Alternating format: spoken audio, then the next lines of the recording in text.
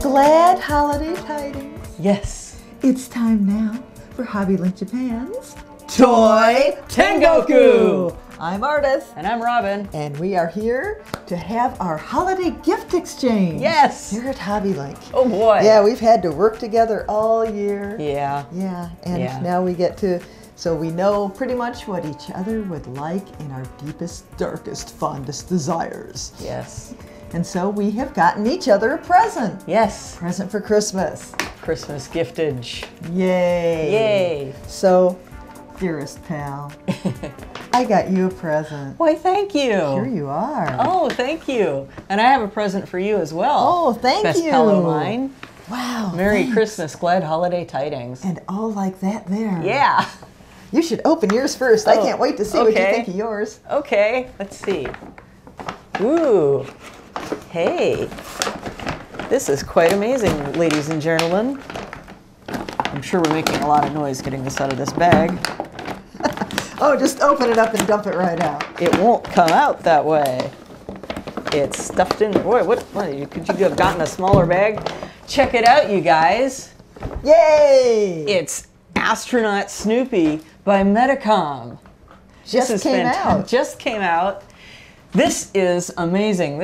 I'm so glad you got this for me. Thank you so much. I know you're a big Peanuts and Snoopy fan. I am. Now, this is really a special kind of release from Medicom because this is actually kind of a reproduction of the pocket doll Astronaut Snoopy that was brought out in 1969 by Determined Productions, who were handling the Snoopy merchandising back then. Was that like those little ones where you could plug a thing in the back? No, those are skedaddlers. Oh, yeah. Or skedaddlers, one or the other, I can't remember which. But yeah, this is just like a slightly posable Snoopy, and he's got an astronaut snoot on. And the neat thing about this Snoopy is that one of these, the original 1969 version, obviously was on display in Mission Control during the Apollo 10 moon mission.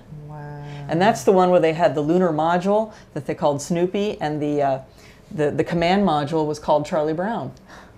And so they had Astronaut Snoopy to bring them good luck in Mission Control, and it sure worked. And here is a reproduction of it. Boy, that'll be great to take him out of the box and have a look at him. Wow. Open yours, open yours. No, you first, you first. Oh, okay. Well, I'm going to need the cutty thingy, I think. We got to enjoy the grandeur that is Astronaut Snoopy. Oh, boy. So were they on sale at the same time that the moon mission was going off, or did they bring these out after the moon mission? You know, I'm not really sure.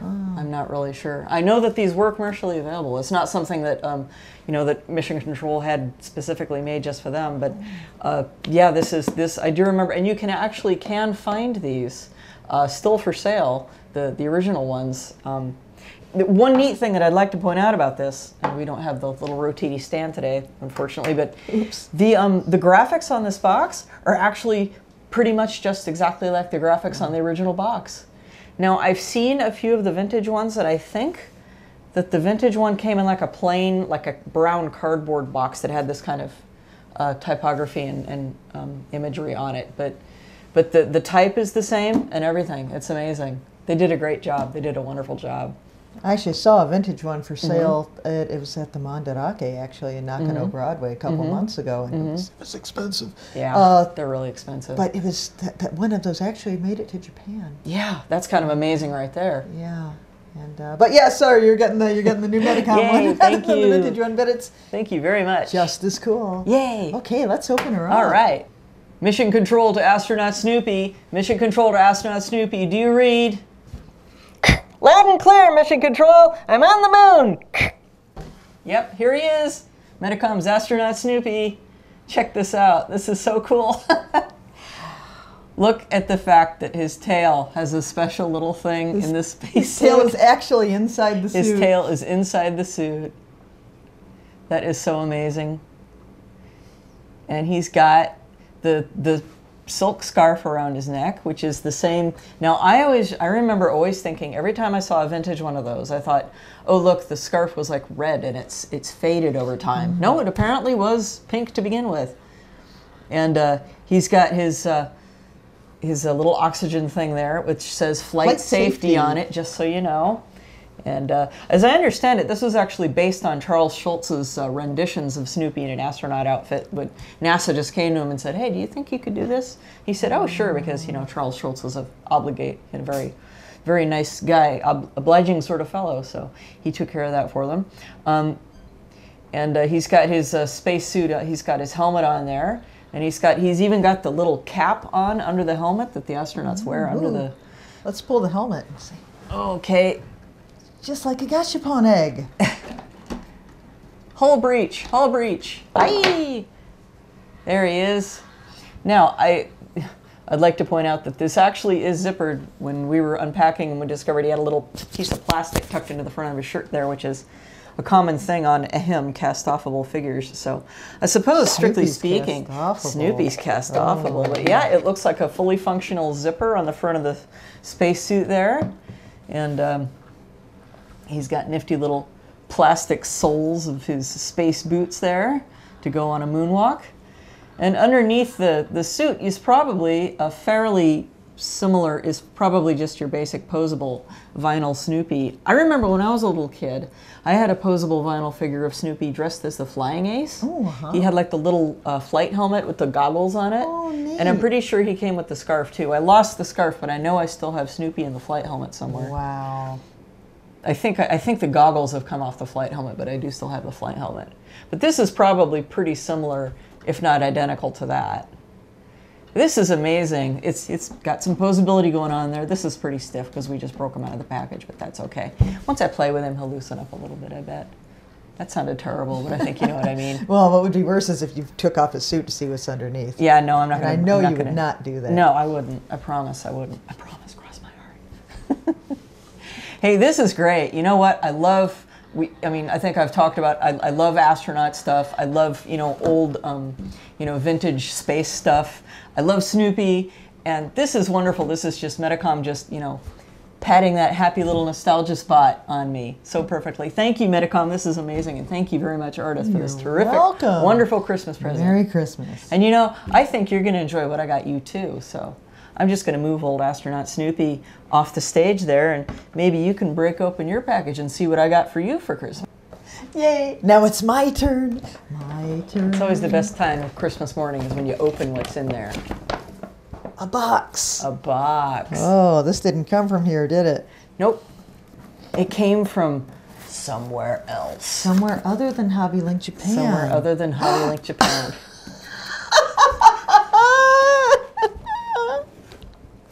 I love getting that kind of a reaction when I get somebody a present. I just love it. I live for that sort of I'm thing. scared to take it out.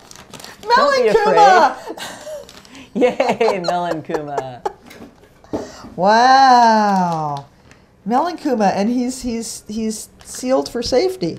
And it's looks like a darn good thing too. Wow. She's huffing Melon Kuma. Wow. Here, take a whiff. I love the smell of vinyl in the morning. Melon Kuma! Melon Kuma. Oh, my goodness. Wow. Soft vinyl Melon Kuma. Put him on the revolving stage. Whoa, what is this? This is from Atelier G1. Atelier G1 made this. Atelier, maybe? As if it's a soft vinyl piece. Wow, look at that. That's amazingly detailed.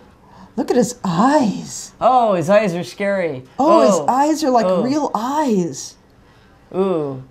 Ryan, you must use the camera to gaze into this frightening eyes of Melon Kuma. Wow, and not to mention the teeth. Jeez. Gaze into the teeth of Melon Kuma. Wow, so this is the suit. This is the character suit. Yeah. This is the scary character suit as opposed to the cuter character suit. I'm pretty sure Atelier G1 is making like a series of local mascots? Right, yeah, vinyl figures of local mascots. You think they'll do Sanomaru? Oh, that would be something. That would be excellent. I would like to see that very much. Wow, we'll keep taking him on around. Here's the tail of Melon Kuma. Which is on his head. On his head. Wow. Wow. He is quite amazing. He's got a roof of his mouth. Wow. That's some great attention to detail right there. Wow. You know, and those teeth are really frightening. Don't you think so? They're terrifying. They do look a bit cleaner than actually on the on the actual Looks suit. like the arms move. Oh boy. Wow. Well, you know, I bought this for you online, and one of the things that actually sold me on buying this figure was that somebody else had bought one and had taken photographs of him terrorizing the rest of their figure collection. Yeah, they had Melon Kuma devouring various of their action figures. Really? Yes, they did. Oh, I bet that's neat. Oh yes, it was very, very. We should feed him something. We should. You know what? I actually have a Queensblade figure over there.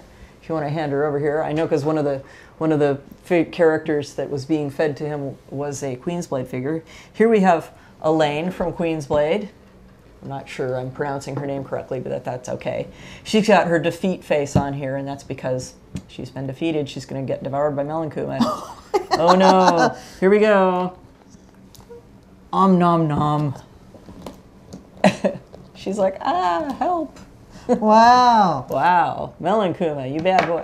Oh, she gave up. My turn. Melon Kuma. Wow, no. this is fun. We can enjoy the fun of feeding Melon Kuma. Turn it around to the camera so the camera can see. She's like, ah, I got help. Oh, he can hold her up. There you go. Ah. The photo that I saw, he was eating, can't remember the character, Reina, I think her name is. Can't. And he's, the person that took the picture must have like popped off her lower legs and sort of shoved her into Melon Kuma's mouth, and she's going, ah. You know what? What happens if you take her head off? Well, you can take her head off. I'll be right back. Oh no, the Keep head talking. came off. Head Keep comes talking. off. Distract everybody while I feed Melon Kuma. The neat thing about Revoltech figures is their heads can be removed and replaced with no damage, if you're careful. Her hat comes off too, see? But it's permanently attached to her head. Oh no, Melon Kuma! Wow. Wow, this is the best Christmas present ever. Ever? Ever. Wow. Wow. Yay, Melon Kuma. Yay. You know, Melon Kuma could be the gift that keeps on giving. Oh boy. Yeah, keep the holiday spirit of Melon Kuma. Yes, always in your heart. Yes, by having a contest. A contest? A contest. Oh boy. Yeah, dig this. What about if we have them draw pictures of Melon Kuma Okay. eating their favorite figure? Yeah. Yeah. There you go. Yeah, that'd be cool. So that would be perfect. Yeah. Let's do that. We're going to have a contest with Melon Kuma. You draw a picture of Melon Kuma eating your favorite character. You have to draw it. Yeah, pencil, pen, crayon. Crayon is awesome. Crayon is awesome. Finger Markers, paints. finger paints, airbrush. Oil paint. Whatever you like. Paint by number. We will have some reference photos of Melon Kuma available for you in the post. And as I understand it, there will be a special email address that people can send. We'll do it. A scan of the picture too. Yeah, let's do that. Yeah. And there's also going to be on our Facebook page, they're going to create a gallery so you can check out what people are doing and get inspired. And you can add your picture to that gallery just by emailing it to that special email address. There we go. There you go. Then of course, here you keep track of him. We're going to have great prizes to give away, right? That's right.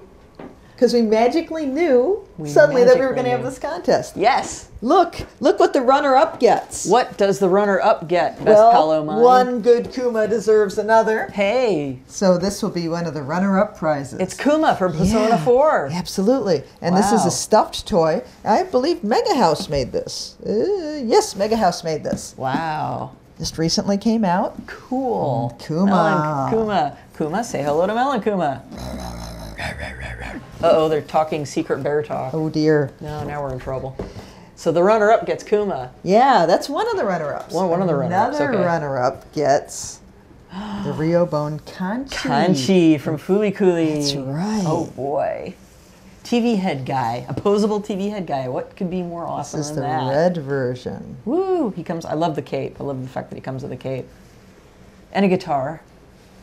Any figure that comes with a guitar is automatically a win. Yeah, nothing but the best from Gainax, man. Hey. Fantastic. Speaking of Gynax, here comes our grand prize winner. Grando prize. The latest Evangelion movie opened, and so... Hey. It's the Makinami Mari Illustrious Plug Suit Style PVC Hey. from Kotobukiya. Oh, This boy. also just came out. This will be what the grand prize winner gets.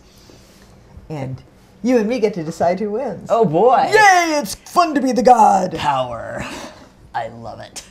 First, Melon Kuma will assist. Well, of course he will. Melon Kuma always assists whether or not we want him to. So this will be the grand prize. That's wonderful. Wow, that's great. And we'll have all the details in the post and in our Facebook page. Yes. So yes, you can win loot. Loot from us. Thanks to By Melon Kuma. expressing Your love for Melon Kuma. expressing the savagery and the grace and majesty Of and nature. in red in tooth and claw. That's right. And it's PVC glory. Yum. Wow. I love those eyes. Those are so great.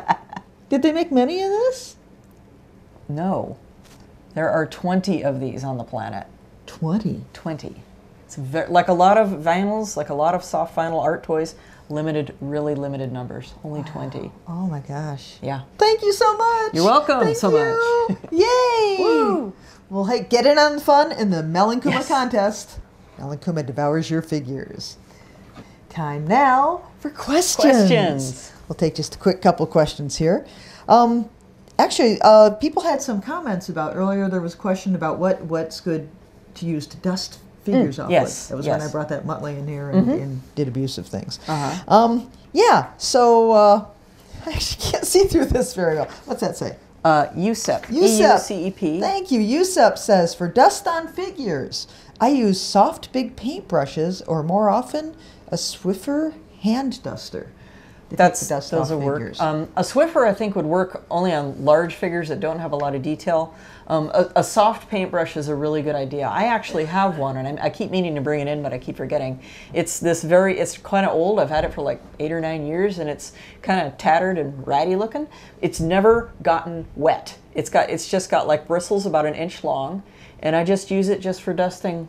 You know, it helps to get in the crevices and get in all the fine details of figures and keeps all the dust out. And it's really handy to have, and that's, you know, and it's always fun to just go over your figures every now and then, just to examine them again and give them a little love with your paintbrush, just get the dust off them. But yeah, a paintbrush works really well. And a Swiffer would too, I would imagine. You know what? This is, I suppose if you have a customized figure, this would apply to it. But you discovered something really magical earlier this year. And that was, I had gotten a customized model horse. And this horse had been in storage for who knows how long. I bought this off eBay. And the horse arrived just covered with dust. And the horse had been painted and then varnished. So maybe you can apply this to figures too, because I never would have thought of this. You thought of this. We took brush to it, nothing came off. Well, stuff came off, but not enough. There was still dust down in it. Yeah. You then took a flannel shirt. That's right. I remember that now. That's right. A flannel shirt, or a soft piece of flannel, and just scrub lightly against the dust area, and that took the dust pretty much right off. You know what else would probably work? And the finish was fine. Yeah. You know what else would probably work is one of those cleaner cloths, like those things that we actually sell them with various characters and stuff on them that are like microfiber that you use to clean like your glasses or the screen of your cell phone or your computer screen or your iPad screen or whatever. One of those would probably work too. So. Absolutely. So dust, it is our enemy, but we can keep it at bay.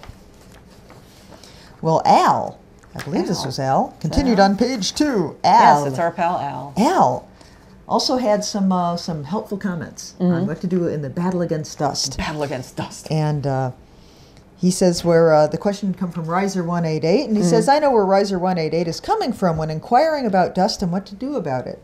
Mini or even larger display cases are a good suggestion, particularly for smaller collections or special figures or models that you want to protect. They make a big difference. Larger display cabinets also work pretty well for keeping out the dust as long as there's little to no gap around the doors. I found a very soft-haired brush works great when used with a light touch to clean figures that have an accumulation of dust. Yep, that's right.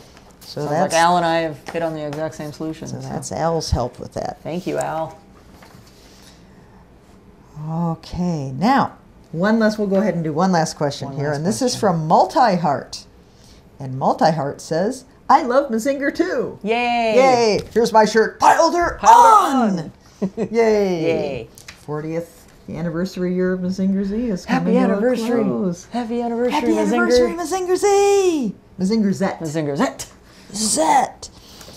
And love your Melon Kuma t-shirt. Thanks. I love it too.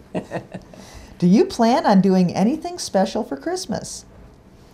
You know what we're doing on Christmas? We're working. We're working. This is Hobbylink Japan, and we are in Japan, and Christmas is not a holiday here. It's a work day. Yeah, people love to give each other presents, and they do celebrate Christmas. They do give each other presents and decorate for Christmas and have Christmas trees and things like that, but it's not a day you get off of work. So we'll be here working on Christmas Day. Yeah, and the days leading up to it. But that's okay.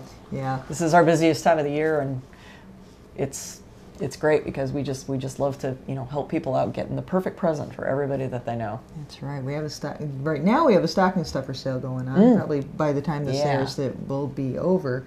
But we've had several sales, you know, leading up to the holidays. Yeah. And holiday sales are always fun. And we had a pretty good Christmas this year. I mean, we had a wonderful Christmas with these. These are great presents. Thank you so much for Astronaut Snoopy. Well, sure, sure. Now, when we're finally going to be able to escape, our year will finally end at Hobbylink Japan. Our last day of work is the 28th. Okay.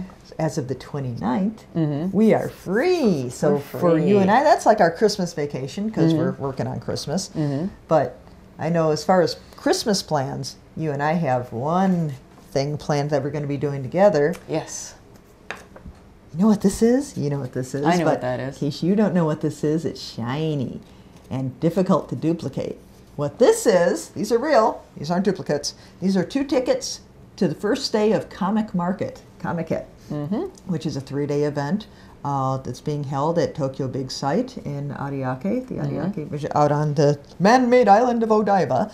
And you and I are participating as part of the Devilman Fan Club. Devilman Fan Club. Devilman Fan Club. Devilman also having the 40th anniversary this year. So we're going to have a big presentation at our space. And these are the tickets. We tear it in 2, and each of us gets one. And this is what you're able to get in with if you're participating early in the morning. If you're one of the sellers, if you're one of the circles like we are. Circle passes. Circle passes is what these are. And but it opens to the public at, I believe, 10. We just need to be in the door by 9, I think, with these. It gets 150,000 people a day for each of 3 days. Yes. There's different circles there every day. So anyway, if you've got some time on the 29th, which is a Saturday, come on by Tokyo Big Sight. We're going to be in the West Hall in row Ne, hiragana Ne, 8B is our space. So come and get Devilman goodness. Yes. So that's part of our exciting plans for over Christmas break. Awesome. So we're hoping that we might be able to do one more show before it ends, and before the end of the year. End of the year. I was going to say before the year of the end. Aztec calendar. Yeah. Well, anyway. So we'll save these questions. Speaking of end, we've got to come to an end for ourselves. It's that time, Yes. So thanks a lot for sending in your questions and your comments. We really appreciate it. It really makes our day when we see, it does. It does. Comments on YouTube and please, check out the Facebook page. And check out our us on videos Hobbylink.tv and on YouTube. Absolutely. And we'll look forward to seeing you whenever we next see you. Yeah, whether this will be this year or next year. We will see you then. Right here on Toy Tengoku.